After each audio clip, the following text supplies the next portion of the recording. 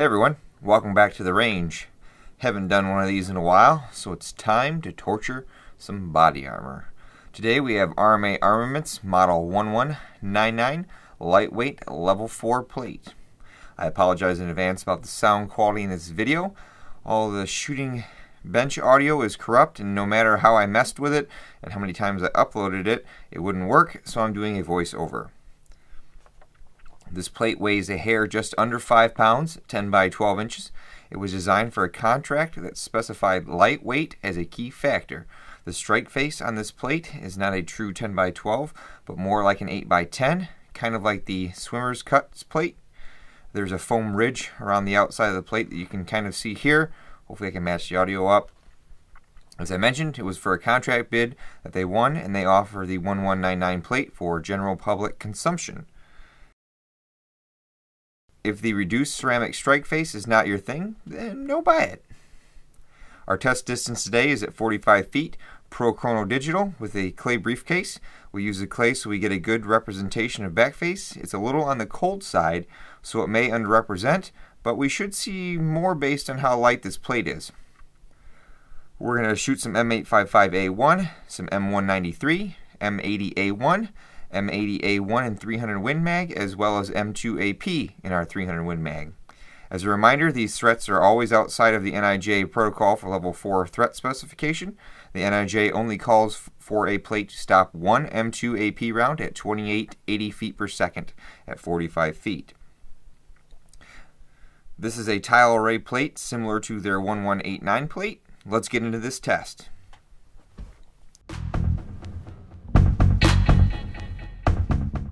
Up first is some common, maybe not so common, M855A1 and some CBC M193 from the 20-inch barrel.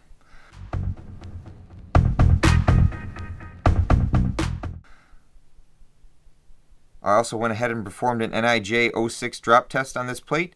This is not an NIJ certified 06 plate, but is good testing standard on all level 4s that I test in the future. They will be drop tested. No velocity was recorded on either shot, but generally 3,000 feet per second from this M855A1 and 3,200 from this M193 clone.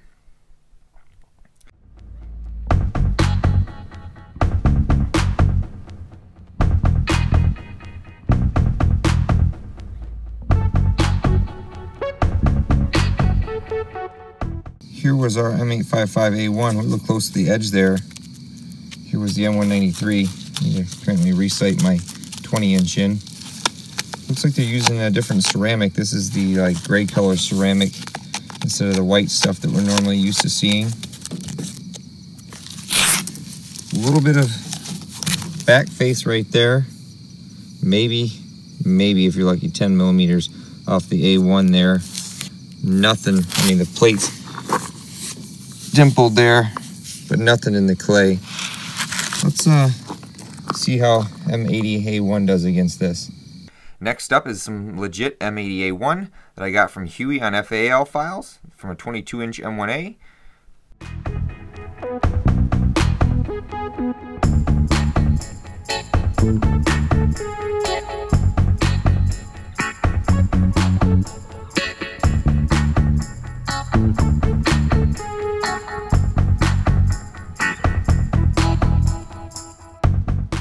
Pew! Velocity was 2982 feet per second.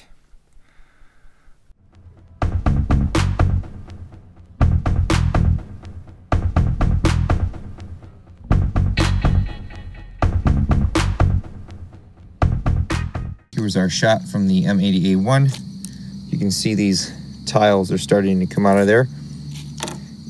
This is definitely the different type of ceramic. It even smells different when you shoot it and you come up and smell it. It's kind of hard to explain, but it doesn't smell like normal ceramic does when you shoot it. What do you guys think? Oh, no pass-through. Here's our dimple. Good dimple there. The clay back face. About 26 millimeters.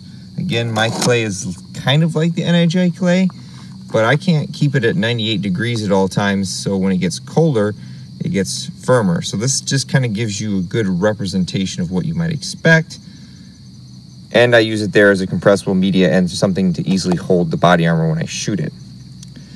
Let's see how this plate handles M80A1 at a faster velocity. Okay, getting up to some big boys. Here's M80A1 in 300 Winchester Magnum.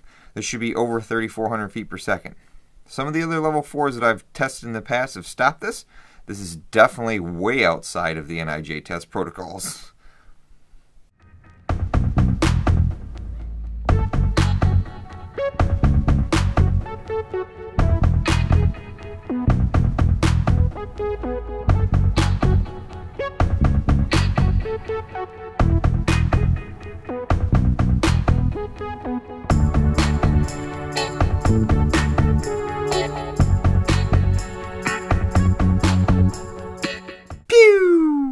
Velocity was 3,418 feet per second.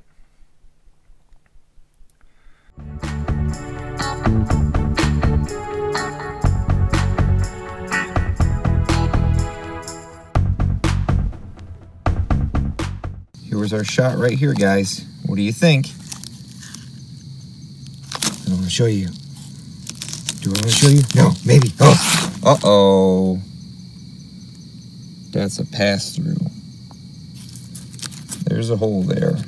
I tried to stop it. I mean, there's a good-sized bump there. I was trying to slow it down. Apparently, it's too much for this plate. Again, this is a lightweight plate designed to be mobile. It wasn't designed to be the strongest in the world. So it doesn't surprise me too much that we penetrated with this. Again, outside of the spec. Let's try some M2AP at just a little over the NIJ rating. Alright, finally, our 300 Winchester Magnum with M2AP pull bullets, 71 grains of IMR 4350, so we should be right around 3,000 feet per second, which is above the NIJ spec. 2 good spots left on the bottom of the plate, and then we'll check out the results.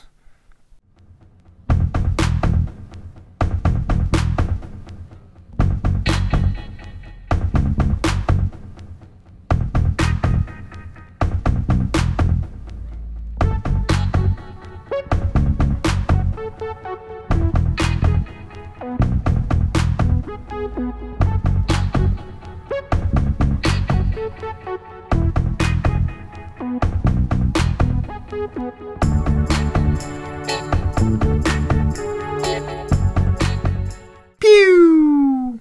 2956 feet per second. Let me go reset the plate.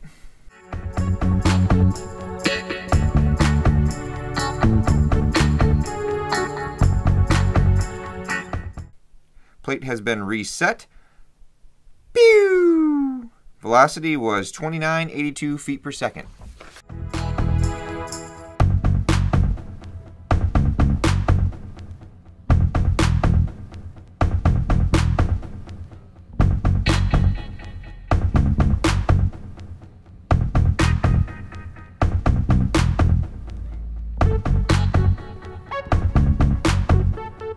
Here was shot number 1, shot number 2. You can tell there's a decent amount of energy behind each one of those when I knock this 40-pound thing of clay over. What do you guys think? Uh-oh. Got 2 penetrations there. Looks like 2,900 feet per second, almost 3,000 with M2AP. Just a little too much for this plate. Again, this is meant to be an ultra lightweight plate, not meant for maximum protection. That's what their 11H9 plate is for. Let me cut the cover off and see if there's any more spots that we could do another test on.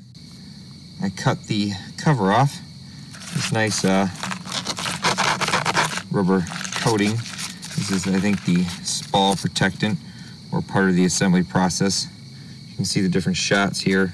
That one was a little close. These ones, though, were well far away from it, and I did have a firm spot on the strike face when I shot it. Pretty much most of the tile array in here is now gone. The upper spot here where I didn't shoot is still there. I'm not even going to attempt to take a second shot on this. needless to say, our testing is done today. I decided to finish this review back up at home so I could kind of lay everything out so you guys could take a look at how this plate was constructed. Here are the remaining tiles that I didn't destroy, similar to their 1189 plate. This one uses obviously a different ceramic. This is a silicon carbide or SiC ceramic. These tiles are only about 307 thousandths thick compared to, say, the R.A.N.G.E one that we tested against that 300 Win Mag at 3,200 feet per second. These are 417 thousandths thick. As I mentioned in the beginning of the review, this plate was designed to meet a government contract that required the plate to be as light as possible and yet still provide level 4 protection by NIJ standards, which is to stop one M2 armor piercing round. The NIJ lab tests that they have certainly prove that. They've also tested M995 AP, which is the 52 grain tungsten core 5.56 round at a 100 meter equivalent velocity that this plate will stop as well. I think I was a little overzealous with the round order that I picked to test these in. These other previous rounds that we shot at this plate probably compromised to the point to where I'm not even sure if there was any ceramic left down here when I shot it. You can see maybe this one was on the edge of one of the tiles, and so was this one. It's really hard to say. Like I said, I always go above and beyond on my tests, especially when it comes to armor, because the NIJ shows you at a minimum what it can do, and I always try to see what it can take. It stopped M855A1 and M80A1, so that's good. As always, I'd like to thank RMA Defense for providing us with body armor to torture for you guys to view. Thank you all for watching. Until next time, catch you at the range.